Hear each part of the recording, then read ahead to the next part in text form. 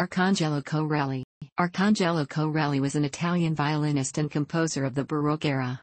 His music was key in the development of the modern genres of sonata and concerto, in establishing the preeminence of the violin, and as the first coalescing of modern tonality and functional harmony. Baptismal records indicate that Corelli was born on February 17, 1653 in the small Romagna town of Fusignano, then in the diocese of Ferrara, Papal States. His family were landowners who had lived in Fusignano since 1506. Corelli moved to the area from Rome in the 15th century. Although apparently prosperous, they were almost certainly not of the nobility, as several fanciful accounts of the composer's genealogy subsequently claimed. Corelli's father, from whom he took the name Arcangelo, died 5 weeks before the composer's birth. Consequently, he was raised by his mother, Santa, alongside 4 elder siblings.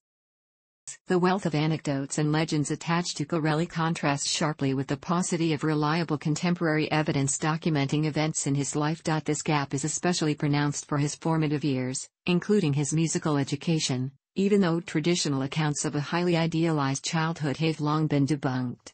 According to the poet Giovanni Mario Crescimbeni, who presumably knew the composer well, Corelli initially studied music under a priest in the nearby town of Faenza, and then in Lugo, before moving in 1666 to Bologna.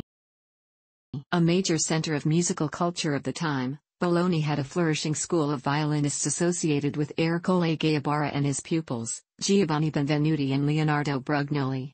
Reports by later sources link Corelli's musical studies with several master violinists, including Benvenuti, Brugnoli, Bartolomeo Laurenti, and Giovanni Battista Bassani. Although historically plausible, these accounts remain largely unconfirmed, as does the claim that the papal contralto Matteo Simonelli first taught him composition. A remark Corelli later made to a patron suggests that his musical education focused mainly on the violin.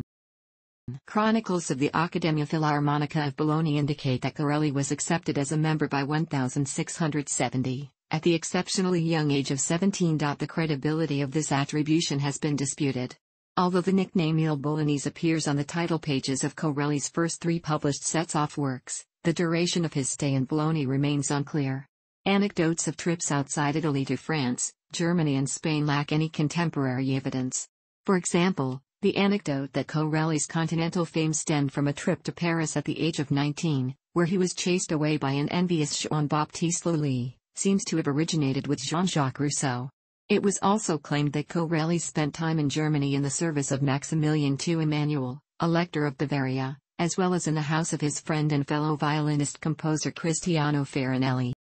Although it is unclear quite when Corelli arrived in Rome, he was certainly active there by 1675, when Arcangelo Bolognese was engaged to play as one of the supporting violinists in Lenten oratorios at the Church of San Giovanni dei Fiorentini, as well as in the French national celebrations held each year on 25 August at San Luigi dei Francesi and during the ordination of a member of the powerful Chigi family at San Di Domenico e Sisto. In August 1676, he was already playing second violin to the renowned Carlo Manetli at San Luigi dei Francesi. Although Rome did not have any permanent orchestra providing stable employment for instrumentalists, Corelli rapidly made a name for himself, playing in a variety of ensembles sponsored by wealthy patrons, such as Cardinal Benedetto Pamphili, for whom he played in Lenten oratorios at San Marcello from 1676 to 1679. In 1687 Corelli led the festival performances of music for Queen Christina of Sweden.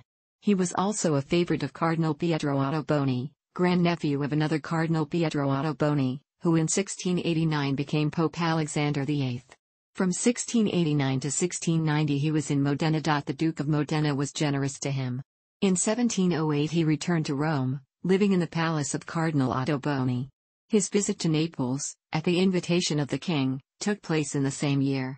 The style of execution introduced by Corelli and preserved by his pupils, such as Francesco Geminiani, Pietro Locatelli, Pietro Castrucci, Francesco Gasparini, and others, was of vital importance for the development of violin playing. It has been said that the paths of all of the famous violinist composers of 18th century Italy led to Arcangelo Corelli, who was their iconic point of reference.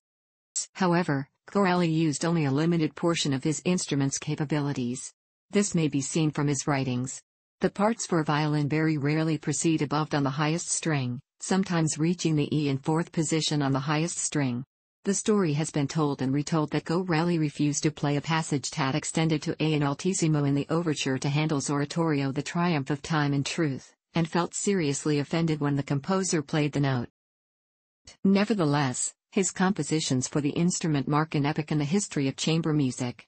His influence was not confined to his own country. Johann Sebastian Bach studied the works of Corelli and based an organ fugue on Corelli's Opus 3 of 1689. Handel's Opus 6 Concerti Grossi take Corelli's own older Opus 6 Concerti as models, rather than the later three-movement Venetian Concerto of Antonio Vivaldi favored by Bach. Musical society in Rome also owed much to Corelli. He was received in the highest circles of the aristocracy, and for a long time presided at the celebrated Monday concerts in the palace of Cardinal Ottoboni. Corelli died in Rome in possession of a fortune of 120,000 marks and a valuable collection of works of art and fine violins, the only luxury in which he had indulged. He left both to his benefactor and friend, who generously made over the money to Corelli's relatives. Corelli is buried in the Pantheon at Rome.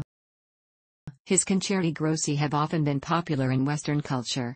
For example, a portion of the Christmas Concerto, Opus 6 No. 8, is in the soundtrack of the film, and Corelli's Opus 6 No. 2 also provided the theme for Sir Michael Tippett's Fantasia Concertante on a theme of Corelli.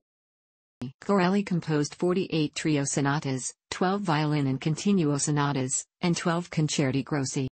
6 sets of 12 compositions, published between 1888 and 1891 by Chrysander, are authentically ascribed to Corelli, together with a few other works.